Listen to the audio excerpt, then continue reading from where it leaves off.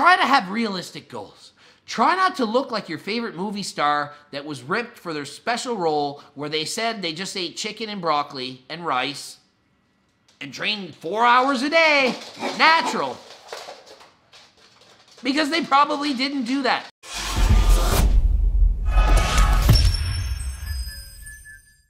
Coach Greg, and today I'm going to be talking about Tren. I'm going to explain why I won't be using this ever again. I'm going to explain all the problems that are associated with it. I'm going to explain why so people feel the need to use it, why it's so often abused. Basically everything you needed to know about this thing. All right? So before I get into all this, I am no freaking doctor. I don't know anything for real about any of this stuff. Okay? So don't listen to anything I say other than make sure you don't break any laws, don't do anything stupid, and don't be a moron. That's it. Just don't. Okay? So this video is not to promote its use. It's mostly to dispromote, unpromote, or do the opposite of promote. I don't have the biggest vocabulary. Have I ever used it before? Yes, I've used it at least 10 times. Does it work? Yes, of course it works. Works a lot. Works incredibly well. So why wouldn't I just use it if it's so amazing? Because it's not safe. It's not the smartest thing to do. There's safer ways to use it, as in it's safer to drink half a pint of vodka and drive than drink a whole pint of vodka and drive. Doesn't mean it's safe to drink and drive. Does that make sense? It's safer to smoke half a pack of cigarettes a day than a full pack. Yeah, okay. So why do I not think that you should use it? Or, well, why won't I use it? I mean, you can do whatever the heck you want. I'm not your boss. I'm not your doctor. And by the way, Tren is not for humans. It's not made for humans. It's made for like animals, like cattle. Okay? So HRT clinics should not be prescribing it, even though one of my clients has gone to one, which they are. It's ridiculous. They're in so many different countries. The laws are so different. And people will get away with anything if they can try to make money. So having coached so many different people and hearing stories from so many people around the world, it's amazing what I've seen. I'm going to get into what some of the main side effects are and what some of the people that have spoken to me on the phone have experienced, but I'm also going to explain my own experiences. What are some of the main reasons, or what's the main single reason I'm not using Tren? Okay? The main reason is for health, for my healthiness, to live longer, to be able to survive past 50. I'm only 44 in real life. Sometimes I say I'm 98. I'm not actually 98. Believe what you want. So I'm 44, and it would be amazing if I could live to be 94, 84. You know, a lot of my grandparents lived to 94 plus, so who knows? But using Tren certainly is not going to increase your life expectancy. If you want to live a long and healthy life, it's certainly not the best thing to take. Okay, why would people take it? It's so strong and people are so addicted to looking their best that people will basically risk anything to have their dream body or to even to look just a little bit better. We are obsessed as society with looking a certain way. There's a lot of S's there, okay? So don't be surprised that people take anabolics and PEDs and all this stuff to look the way they want to look. You're going to judge us or judge other people for taking certain things when the whole world wants the best diet, the crash diet, the magic pill. We dress the best clothes, shoes. We do our hair, makeup, breast implants, Botox, lip filler, implants. We do everything to look a certain way. We suntan to get our skin darker. We wear creams and everything. It's all about looks. Society is looks-based. Tren is in that lump of things that make us look better. And we're willing to do anything to look better. It doesn't matter. It's your ego, whatever. So to just judge people for that, it's kind of wrong. Of course we're going to do it, but you should know where it stems from, and that's that desire to look, that freakish body to get noticed, attention, a girlfriend, a boyfriend, whatever. All right, so why is it bad for our health? Why can't I just take it and not be healthy? Well, one big thing it does is it screws up your cholesterol. So cholesterol gets out of whack. So your HDL is down, LDL is up. HDL-LDL ratio is off, and that can lead to cardiovascular disease. You could get a heart attack, a stroke, atherosclerosis, arteriosclerosis, heart health problems, the vascular system. Say, you don't want to die of that. Very common death for men and also for women, heart attacks. You use a lot of Tren, more chance of getting a heart attack. Your kidneys. These are important organs in the body, and it can affect the kidneys in a negative way. So if you are going to risk your health by taking it, do be aware that it can harm the kidneys, and make sure you're getting your blood work, getting things checked out with your doctor to make sure that the risks are at a minimum. I've had debates with people. Well, I take this and that. I'm healthy because my blood work says so. Well, it can say so, but doesn't mean that it's not having any negative side effects on the inside. Blood work is great and it does help you, but it's not the be-all, end-all, holy grail of saying you're healthy, okay? For example, you could be in a normal health level and be normal for your age and normal for everything, but maybe if you didn't use that item, you would be even better. You would be at the high norm. You'd be at like the elite top of the world level. So rather than being like awesome and living to 95, you only live to 85. It's still longer than most people, but it's 10 years less long than you could have. So although it looks like you're normal, it's less optimal than your body could have been. Okay, hopefully that makes sense. One other thing I hated about it when I was taking it, anxiety. It makes you feel like garbage. You just feel like you want to end the cycle and be done with it. It just makes you feel like stressed out and like, ugh, all the time. It's hard to explain, okay? You're very anxious, you don't feel good, and you're not happy about it. It's the opposite of the feelings that you'd want. Another thing, insomnia, trensomnia. I hated it. I have enough sleep problems as is without adding on trensomnia, okay? Narcolepsy on top of that, not sleeping well, falling asleep and then you can't sleep at night when you want to, and you're up all night. It sucks. The heat of it, I don't care if I have to sweat more and bed sheets or it didn't bother me, but it's certainly not good, okay? But not sleeping sucks. I would say 1 in 3 people who hire me have a sleep problem. Like, I could call it insomnia or just not able to get a good night's sleep. It's probably one of the most underrated things you can do in this world. Underrated. We all will take the fat burner to lose fat and this and that, but nobody thinks about, well, what am I going to take to make sure I'm sleeping well? It's such an important factor in muscle growth, repair, and just making you feel good, okay? So get your sleep, and if you're not, go see a doctor. Get that sleep issue fixed up. Another thing is sex drive. For me, it always went up with it, but it would go down after a while. It doesn't last forever, and certainly all good things come to an end, and if you're taking it and then you have to stop, well, that sex drive that was once increased can be the opposite and be dead. Another thing people are always worried about is hair. People are obsessed with losing their hair. I never had issues with trend and hair loss. Lots of people do. For me, it grew more hair. I got hairy beast, like shave my back. I never had this problem. Now I have to shave my back, get my girlfriend to shave my back every week. Never had hair problem. When I was 30 years old, there was no shaving my hair on my back. But all of a sudden, trend went in and man, the hair grew. So that's the opposite problem that I had, but it sucks. It's not a pleasant thing to have to shave more often than you did. Another thing is, it can cause anger issues in many people, not in me. You guys will write comments, oh, you're on the trend. I'm not on trend. It's not doing any effect on my attitude. It's just how many stupid comments and idiots I have to deal with on a daily basis. That's what pisses me off. Not that I'm on trend, because I'm not. I'm on HRT, 140 mgs a week, a test. That's what I'm on. You don't have to believe it. Just because I'm more jacked than 99% of you doesn't mean I'm on more gear than 99% of you. 50% of the people that take anabolics don't even look like they work out. They're fat, overweight pieces of poop.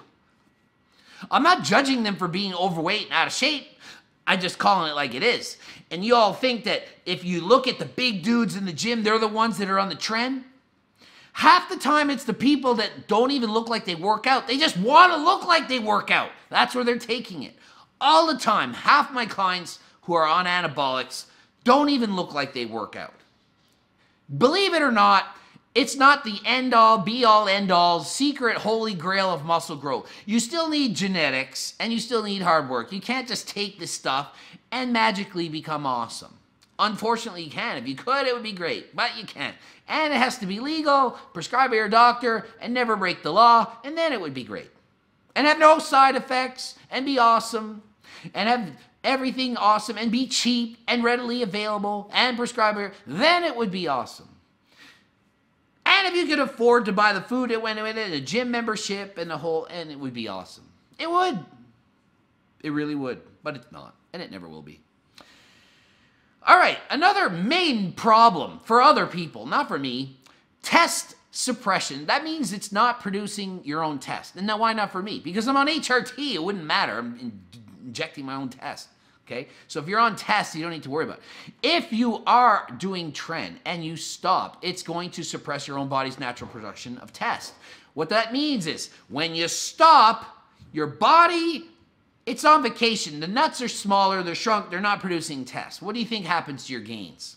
They go way down, everything goes way down. You have the energy of a 95-year-old, and you suck and you lose everything.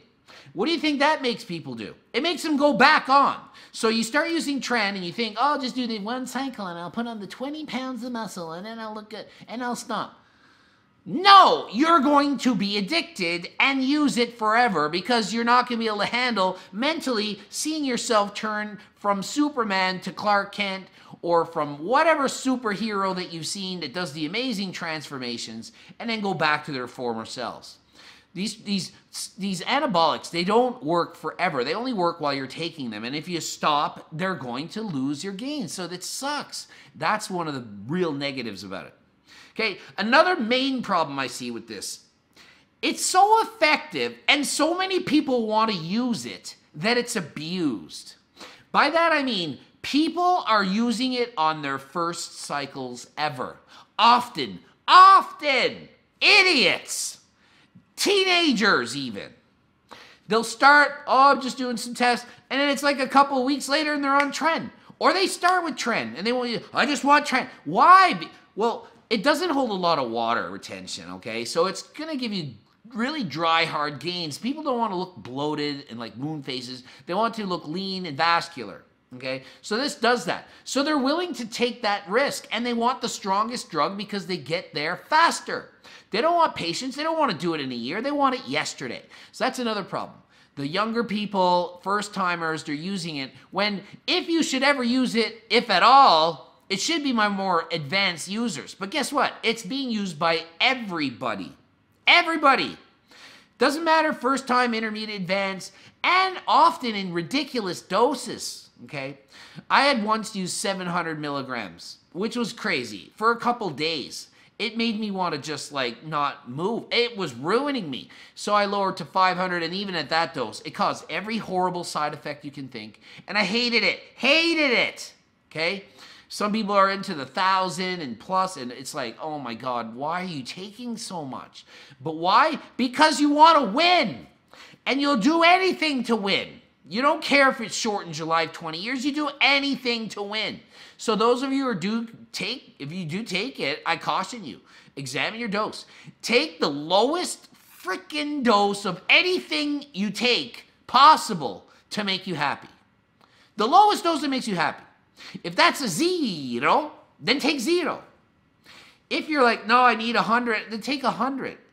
If you, oh, I'll take more, it's better. Yeah, but you don't need more. When you go out to the bar and get drunk, drink the least amount of alcohol to make you happy. Maybe it's 6 beers. 8 make you feel better than 6, but then you're more hungover and more side effects in the liver and the whole thing, gain weight. Maybe it's 3 beer. Whatever the minimum amount to make you happy is the amount to do. That's my advice. That's what I tell everybody. Take the least amount that'll make you happy, and you can't really go wrong. I mean, you could obviously die. That's probably kind of wrong. But at least you're doing it as safe as possible. The less you take, the safer it is. Anything that's legal, you shouldn't take. Anything your doctor doesn't prescribe or whatever, shouldn't take. But even if the doctor prescribes it, well, probably the lowest dose that you're willing to take to make you happy is the dose that's going to be safest for you. Another huge problem. Clients have been calling all the time, and they have no sex drive following taking anabolics, often with Tren. Well, if you're causing suppression of your own body's natural production of testosterone, and then you stop taking it, there's going to be a lag period, or you may never get it back again. I'll ask it, well, I don't want to do a PCT, or I'll do a PCT but not the right one, or they do it too early, or too high a dose, or too low a dose. They don't know what they're doing. They're guessing, haphazardly taking it, and thinking, oh, I'm halfway through my PCT. I feel great. I'm going to stop the PCT. Oh my God, I had this one idiot. And he was 3 weeks after his cycle ended, and he was like, oh, my test levels are in the normal range. I don't need the PCT. I'm like, your test hasn't even left your system. You're on long esters. Oh, I'm normal. See, it's in a normal. It's not even like you're here. 3 weeks later, you're here, right in the middle where you should be. I'm normal. I need a PCT. 3 more weeks later, you're freaking there. You're in the middle. And they stop, and they don't know why I think that they're idiots. I have to argue with people. Why would they argue? I'm already right 99% of the time. Don't argue. Okay, so if you're taking these anabolics, you're going to crash at some point. You do a PCT, and it doesn't mean you're going to bounce back and be normal. Some people don't. Some people do. And half the people who are bouncing back and normal, it's because they're back on their test cycle. They only took 6 weeks between cycles. They don't know what it's really like to be off. Some of my friends and people I know, pros, oh yeah, man, I'm off cycle, man. This is natural now. Oh yeah, when was your last shot? 4 weeks ago. It's like your test levels are still higher than mine, and you're natural 4 weeks, and I don't even say I'm natural because I'm on HRT. So, no. So, a lot of problems with libido, sex drive, issues, mental, emotional. Acne, people get like crazy on this. That's not fun. For me, it's not a big deal. I'm blessed with just not getting a lot of acne. So many people are worried about acne, and what do you take, what do you do? I mean, you have to see your dermatologist. I am not a dermatologist. But I do know that genetics is a huge factor in this. All right, so sum it up. I'm not taking Tren anymore. I don't need it.